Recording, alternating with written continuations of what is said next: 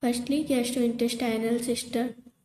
So, the symptoms associated are abdominal pain, nausea, vomiting, heartburn, altered bowel habit, abdominal distension, bleeding, dysphagia, odynophagia, and loss of appetite. Dysphagia is difficulty in swallowing which may occur due to problem in oropharynx or in esophagus, while odynophagia is a painful swallowing that may limit oral intake. Abdomen examination should be performed in a systematic manner, and this includes inspection, palpation, percussion, and auscultation. Procedure should be clearly explained to the patient.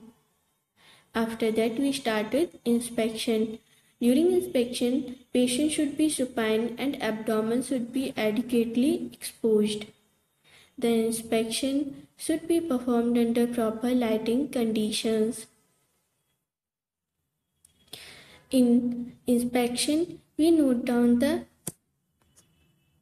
shape of the abdomen, umbilicus, movement of abdominal wall, and prominent veins present over abdomen and skin.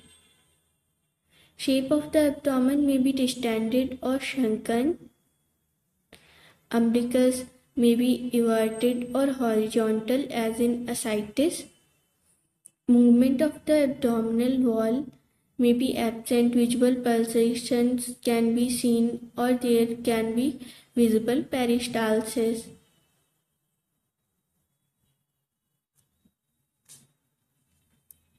Skin of the abdomen is shiny or smooth in marked distension. Purple stria can be seen in Cushing syndrome. Pink or white linear marks produced by cross stretching of abdomen as in ascites and pregnancy. After inspection, we do palpation, which begins anticlockwise from left iliac fossa. During palpation, we see for tender areas, organomegaly, and fluid thrill. Fluid thrill detects the presence of free fluid in the abdomen.